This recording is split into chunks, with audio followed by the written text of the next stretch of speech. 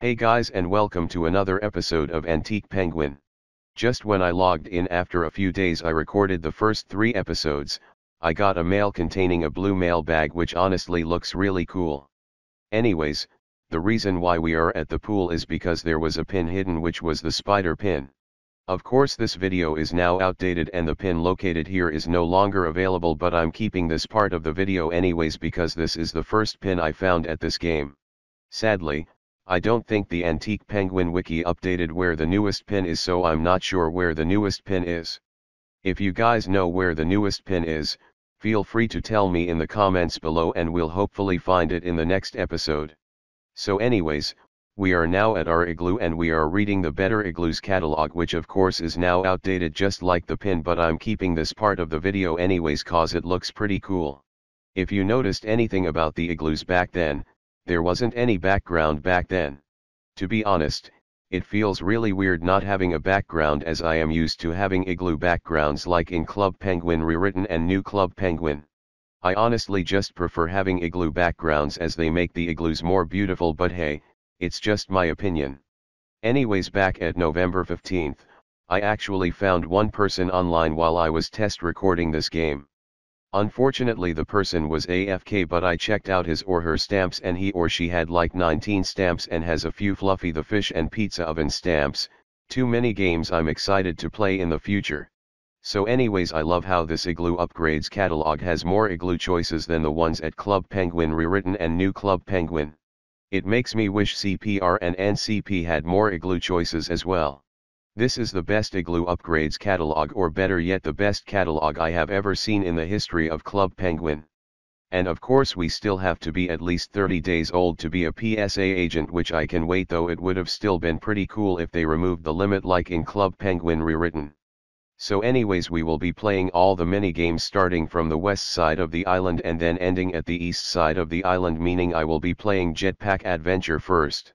My goal for this series is to collect as many stamps as possible.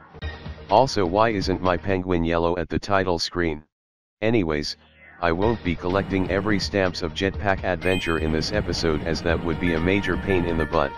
So anyways, the stamps we will be getting in this episode are the lift off stamp which I got a few seconds ago, all the fuel rank stamps which will also be getting the fuel command stamp for getting all of them in one game, all the 1-up stamps, and of course the Jetpack 5 stamp for completing all of the levels in the game. To save all the fuel we need, I won't be collecting much coins. The stamps that I am at least very happy that aren't at this game are the ones where we have to use our green puffle. Man, those stamps are very stressful and a major pain in the butt.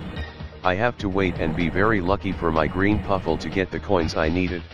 Man, it was so damn annoying. The Ace Pilot stamp is also a very annoying stamp to get. You have to complete the game without any coins. I successfully completed the first 3 levels without any coins, but by the 4th one, it just makes me want to rage quit. Anyways, fun fact about Jetpack Adventure in the original Club Penguin. In July 26, 2010, which is the same day stamps were released, they decided to make the first level the only level non-members can play and make the rest of the levels only for members. I honestly really disliked this decision, especially since the whole game was supposed to be free in the first place and I never had membership as my parents wouldn't allow me to have one. This also happened to Astro Barrier at the same day, where they decided to make the first 5 levels the only levels non-members can play and the rest of the levels only members can play. These are honestly one of the reasons why I am very happy Club Penguin private servers exist. You have a lot of freedom and you don't have to pay real life money to be a member in private servers. And speaking of private servers, I heard a lot of stuff about older private servers I have never played, such as CPPS.me and Penguin Oasis, where you can swear, change penguin sizes, walk through walls, teleport to any rooms, have every clothing, change username color, and even have very inappropriate usernames. You can do anything in those private servers by just typing like a code in the chat bar.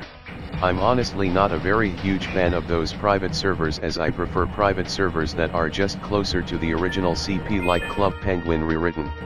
Probably one of the reasons why I won't try out Pen Life, which is another CPPS that is similar to CPPS.me and Penguin Oasis. Also, it's very weird not seeing the stage when playing this minigame.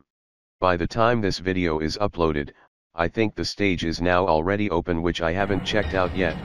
I'll be checking out the stage in the next episode. Hopefully they have updated Jetpack Adventure as well to add the stage. Now back about the topic of pen life, I have to admit the cord room they added to their game looks very cool. I absolutely love it when Club Penguin private servers add custom rooms. In Club Penguin Rewritten, they added the Welcome Room, the Hidden Dojo Room, the Dojo Pathway, and the Serene Springs. In Club Penguin Online and New Club Penguin, they added the Pond and the Underwater Kingdom. All of them look very amazing. And speaking of custom rooms, there is this one private server called Old CP which uses the AS1 engine just like this game, and all of their custom rooms such as their castles look honestly amazing. Though like CPPS.me, Penguin Oasis, and Pen Life, I just find the rest of the game to be very weird. And speaking of weird, let's just talk about how weird Pookies are. I won't say I hate them though, cause I don't want to offend anyone who are. If you guys don't know what Pookies are, they are a group of penguins who act like babies and are usually seen in the pet shop. They wear the color yellow as their main color. They wear either a tiara or an etony as their head item. They usually wear a boa as their neck item. They usually wear a ballerina costume as their body item. They usually wear a teddy bear as their hand item, and they usually wear bunny slippers as their feet item. They say really cringy words such as whoa or hyunwo, which is hello in a babyish language, and they usually wait for a muumuu to adopt them. Now muumuus are female penguins who pretend to be the mother of the Pookie. Anyways, if you guys want to learn more about Pookies, you can search about them in Google and there will be a wiki about them. It's very strange and interesting at the same time. Anyways, let's talk about the time when I got a girlfriend in Club Penguin Rewritten without even trying. So last month back at October, I was just sitting at the town at the server Blizzard and a random female penguin just walked to me and gave me a heart. I decided to give her a heart back and then she sent me a buddy request. I obviously accepted it and she told me to visit my igloo. So we both went to my igloo and then she told me to take off our clothes. If this was in another CPPS like CPPS.me or even in a Club Penguin Online mature server like Walrus, I feel like it would have been more inappropriate. So we both take off our clothes and kiss each other in the lips with the heart emoji. Anyways, she told me what's next and I told her let's hang out at the pizza parlor. But apparently, she disappeared and it turns out she was cheating on me as I went back to town and she was trying to find another boyfriend by giving a heart emoji to other penguins. So yeah, that's the story of how I got a girlfriend in Club Penguin Rewritten without even trying. I honestly find it very funny a lot of YouTubers fail a lot to find love in Club Penguin while I got one without even trying. So anyways, have you guys ever gotten a boyfriend or girlfriend in Club Penguin? If so, then feel free to share your story on how you met one in the comments below, as I would love to hear it. Anyways, my biggest regret this month was missing out the pizza gang raid back in early November. There were a lot of yellow penguins wearing the chef hat and pizza apron and they have been throwing pizzas for a lot of hours. They say stuff like "In crust we trust" and they appear at the server Blizzard in Club Penguin Rewritten. I honestly wished I joined them when it all began, but I luckily joined them a few days later. Although they were little than before, I still had fun by making some friends, making a triangular formation, compete getting more members from other gangs such as the Fluffy Gang and probably the Tuba Gang, and even trolled a couple at the Cove. Obviously I had very fun with the Pizza Gang and I hope they come back one day as I miss them so much. And don't worry, they are not a Club Penguin army like the Rebel Penguin Federation, so I am not betraying the Rebel Penguin Federation for them. So anyways, if you guys want to know the status on my upcoming Club Penguin Rewritten comedy video, which is the Bathroom Crisis, it is put on hold until early 2022 due to the Halloween party last month and the upcoming Festival of Lights party coming this month. It may be even further due to me focusing on my antique penguin walkthroughs. But don't worry, I'll try finishing it one day when I'm in the mood. Also, I haven't been playing New Club Penguin as much as I used to. The game hasn't been very interesting lately. In fact, I haven't played it regularly since like the Halloween party. The only time I logged on this month was a few days ago, and that was just to get a new pin.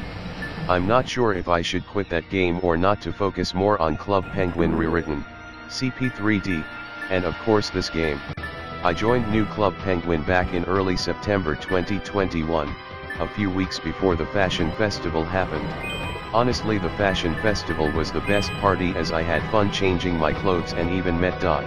The Halloween party was just alright, but I at least met Rookie when he first appeared. If New Club Penguin releases something interesting or if they get more new players, I might consider playing it regularly again. But for now I'm just bored of that game.